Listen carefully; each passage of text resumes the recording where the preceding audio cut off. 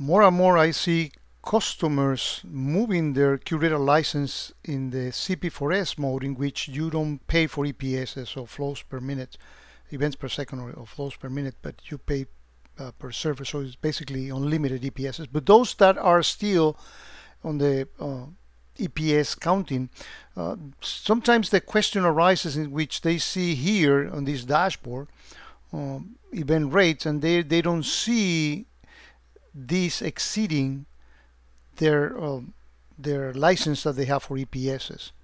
And this is something I learned from Paulo on how you actually measuring this. The important thing is that this only looks at the events that are being correlated. Let's actually go to the whiteboard and explain what I'm mentioning that. So when we get the events getting into curator, the first phase is called collection. And the name of the process, and you'll see why I'm highlighting this in here, is called ECS EC ingress. And this is what you get the license allocation for, right? If you exceed this, then you will get events being stored into the spillover queue, and you can recover from those for a short period of time. But if the thing is happening all the time, there will be a point in which the system will not be able to catch up with the queue, right?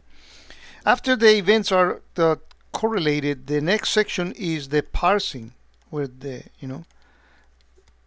every DSM is actually playing its role, extracting the different components, and the entity involved in there is called ECS EC. After that comes the correlation phase, and this is what you see on that graph.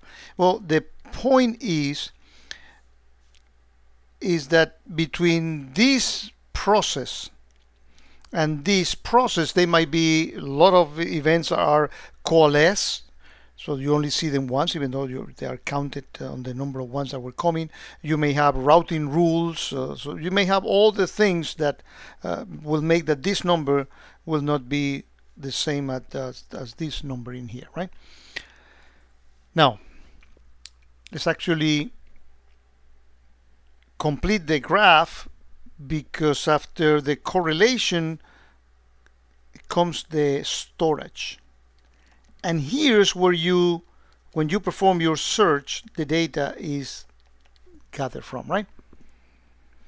The process for correlation is called ECS EP. That's an event processor.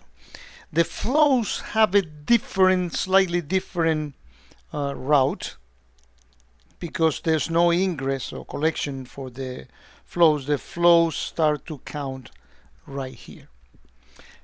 Let's actually go into the console, and we are going to be issuing a few commands, and these commands will be in a file that I will put under this name, commands to measure performance, that enables you to see the counts of those events at the different stages. So let's actually grab this first command. I'm not going to explain the JMX. I did a separate video on it, and the watch is just to make it run constantly for 2 seconds. Every 2 seconds that command is going to run. So if we go here, let me actually clear the screen. I was testing this before. If we paste that command, what we are going to get is every 2 seconds we will get an update and see, well, what can we learn from here? Well, we see that the current rate in which I'm getting events is now 220, 173. So this is, and again, I'm not exceeding my license. This is a demo system, and I get very few events coming here from my pfSense here at home.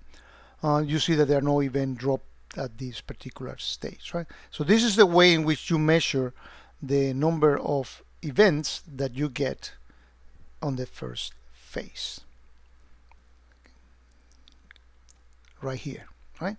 If you want to see out of those events how many are making it into the parsing, and here's where the routing rule and coalescence will be eliminating some of them, we're going to grab the second command. It's that easy, right? We grab the second command. We do Control C to escape this one. We paste the second command. And here we see that second phase. And notice that as I mentioned on my graph, on my whiteboard here, we start seeing the flows. One caveat is that this flow rate is per second, and the licensing is flows per minute, so keep that in mind, right? And here we see that my licensing is for 1,000 EPSs, and the system gives you like a few more, 1,004. So we see that we are comfortably low, and again, this is just a demo system. In your system, it's going to be looking differently. If we want to see the number of events that are on the final phase, on the correlation, well, we grab the third command here. We Control C out of this one, we paste that one, and we can see on the final phase how many events are actually getting to that correlation phase. Again, short video in case that you have some confusion. Again, if you are still counting EPSs, you may want to evaluate the possibility of going on unlimited EPSs and speak to your IBM people to see if they can offer you that and whether that's convenient for you or not. But if you are still counting those events, this can clarify where you are in terms of your licensing and in which stage of the pipeline you are getting any excess of spillover, or the spillover is actually here on the collection phase.